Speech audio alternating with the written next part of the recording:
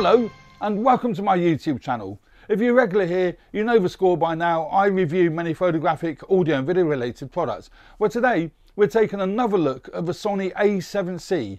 I've recently done 2 videos and my introduction video will be linked up here somewhere. I can never remember where YouTube linked them. I'm actually filming the close-up shot on my A7C with the Tamron 28-75 full frame lens, and my wide shot here is being filmed on my trusty little ZV-1, Sony ZV-1. Now, the A7C is being promoted as a compact travel camera, 4K compact travel camera, full frame, 24 megapixel, similar specs to the A7 III. It shares the same sensor, but the video features, as I said in one of my videos, are a lot better on the A7C than they are on the A7 III. Now, with the A7C, it can make a great vlogging camera because it has got the articulating screen. So you can see yourself, I can see myself here. I haven't had to plug extra monitors in and all that malarkey. It's got a microphone jack, it has a headphone jack. I'm actually using my Saramonic Blink 500 wireless microphone in it today. So what we're going to do, we're going to go out and about and do various vlogging tests. I personally feel that the camera's still probably too expensive and still a little bit too heavy as a vlogging camera. If I was doing vlogging, I don't do vlogging, but if I was doing vlogging, I would probably use something like the little Sony ZV-1, which we have here. This is my second ZV-1. It has got the articulating screen. It's really light, it's compact, and it's got a microphone input. Really great little camera. The only downside of this camera, slight downside, the widest it goes to is 24mm. So some vloggers are saying it's a little bit tight for vlogging. You have to hold your hand out really, far away if you can, to get, the ambience of the surroundings in. So with that in mind, when I do the Sony A7C vlogging test, I will use the Sony 28-60 kit lens that I've got with it, but again, that's really tight, so not an ideal lens. What I would probably go with is the Tamron 20mm. It's light, it's compact, it's a full frame lens, but that's 20mm, so that should be a really nice lens for vlogging. We're going to go out and see if it is. It hasn't got image stabilization in this lens, so you are completely reliant on the 5-axis in-body image stabilization in the camera. I don't know what that's like. I've got it turned off at the moment purely because I've got it on a tripod, but we'll see what that's like. We will try the Sony 28-60 just to see, if it can be used for vlogging. It's not very heavy. It's a really light lens, so it'd be interesting to see how good that is. And I'm also going to try the Tamron 17-28 lens just to see how good that is for vlogging. It might be a bit big and a bit heavy, but we'll give that a try. Again, no image stabilization in that lens. I'm also going to try it on a gimbal. So let's get out and about and see what this camera can do as a vlogging camera, and then we'll get back to the home studio and that's where we'll finish off. My first test is with the Tamron 20mm f2.8 lens. I've got it on shutter priority at 1/50th of a second, and I've got the steady shot turned on. Now we are reliant on the IBIS in the camera because the lens has no in-body, well not in-body, in-lens stabilization. It is purely what's on the body of the camera, or in the body of the camera. I'm still using my Saramonic Blink 500. It's a bit gusty out here, so hopefully it's not picking up too much wind noise. I think it's going to start to rain, so let's just have a little wander down the path. Now, doing walking talkings with vlogging is not the easiest of things, because A, you've got to keep an eye on what you're walking, where you're walking, and B, you tend to get a sort of a bumpy effect like that. So, take it as it is. But that's with image stabilization on in the camera. I really like this lens. It's nice and comfortable. It's not too heavy actually. And the thing is, because it's 20mm, you get a nice wide view, and I can hold it further back, but for me that's just too uncomfortable. I would need to hold it about here. And I think the ZV-1 is going to give you a similar sort of perspective if you hold it further back. But this is with a 20mm lens, and I think that's really nice, and I think this is an ideal vlogging lens. It's a great vlogging setup, I think, you know. So what we'll do in a moment is swap it out for the kit lens, the 28-60. I'm now using the Sony kit lens, the 28-60. I actually don't think it has got image stabilization in the lens. I should confirm that and put a link on the video to let you know for sure. But that's now with the kit lens, the 28-60. And again, it's pretty good. I'm not so sure it's going to be a great vlogging lens, as I said earlier. It's a lot tighter. It would be a lot tighter because there's 8mm difference between this and the Tamron. For walking, it's going to be very similar to a Tamron, I would think. But yeah, this is said at its widest. Obviously, I wouldn't want to go in tighter than that because that would be silly. So you would want to use it at the 28mm end if you were going to use this lens for vlogging. I think actually you can get away with it.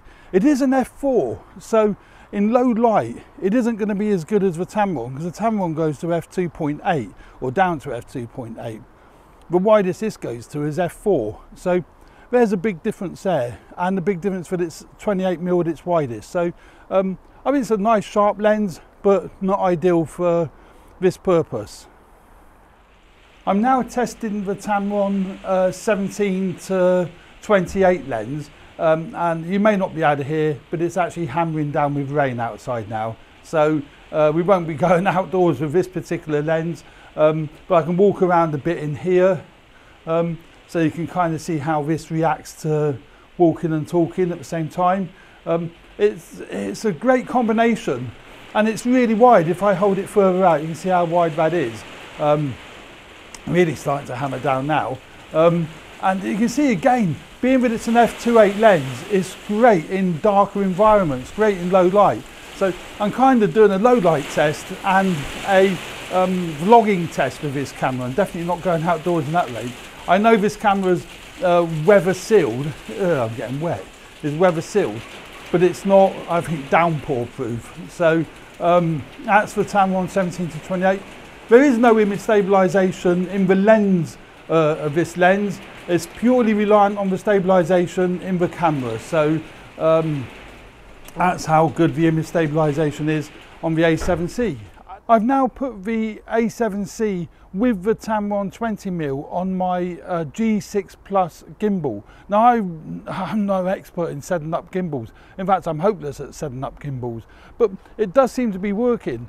I'm nipping out while it's not raining because it hammered down just now, so I'm just walking down the garden path just to see how well the A7C works on a gimbal. Now this is quite a small gimbal, but it seems to be working okay, although it does seem to have a mind of its own. But I see the eye tracking is still working. I've had to turn obviously image stabilization off. You wouldn't want it on using a gimbal. I'm still using my Saramonic Blink 500 microphone. So there we go, that's the Sony A7C on my see what I mean about gimbals, they go where they like. That's my Sony A7C on the G6 Plus gimbal. Now what do we make of that? I've had a quick look at the footage, and you know, I'm not into vlogging, but the best combination is definitely the Tamron 20mm we can see here, fitted to the A7C. I mean, what's great about the A7C is its articulating screen. I know we keep harping on about that, but that's what does make it a great vlogging camera, and you can hold it out. I mean, I actually wasn't holding it like that, just so you know, I didn't mention it, but I was actually using this grip that the my other ZV-1 is fitted to, and I've got the Saramonic mic fitted onto the ZV-1. But it's this remote control, it's Bluetooth remote. I couldn't get any of the other functions to work, but luckily the record button worked, so that was a thing. So I used that with the obviously A7C. So the best combination was the Tamron 20mm. A number of reasons. A, it's wide, so if you look at the clip again, you can see that it's a nice wide shot. And then obviously I tried the 28 to 60, the nice kit lens, but the only problem with it is the two things which we kind of knew would be the problem. Is 28mm, so it's not incredibly wide, so you don't get a lot of the surrounding in, and it only goes down to f4. Possibly could be a hindrance in lower light, but then again, the A7C, because it's a full frame body, will, you know, can go up to quite high ISOs before you start getting really bad noise. So I don't see the f4 aperture being a big issue. It's predominantly it's a wide lens, but that's the 28-60 kit lens. And then the third option that I tried was the Tamron 17-28, which is basically this lens here. The problem with this lens, although it's internal focusing, so that's great, it's not extended, it's just a bit weighty. So that and the camera body was just a little bit too heavy for me, but it did go to 17mm, just a wee bit wider than the Tamron 20mm, but a bit too heavy, and it does go down to f2.8, so I would rule that one out, and I ruled out the 28-60. So if I was doing vlogging, that's the combination I would use. And then the last test I done was with the 20mm, the A7C, and this flipping thing, the G6. What is it? Oh, I'll put a link in below. It is Fiu Tech. Oh, I don't know how that's pronounced. But I can't balance gimbals, as I said when I was doing it. I find everything just like wobbles everywhere when I'm trying to set the flipping thing up. So yeah, I'm not a gimbal fan. As I said, I really would love a manufacturer to come out with a nice compact gimbal that you could just put straight on, and you didn't have to balance it and set it up. Is it just me? Please put in the comments below, is it just me? Am I getting old? I am getting old, I know, but yeah, not my scene. But to be fair, I wouldn't use the A7C as a vlogging camera. I think it's too bulky, it's too expensive, it's completely not necessary. I would go with this combination. This would be my combination for vlogging. The ZV-1, it's got its articulating screen, it's got a mic input. You actually know it's recording because a big red tail light. That would be my combination. Great face detect, autofocus, very light. You know, you could hold that. Even I could hold that for a length of time with this remote control.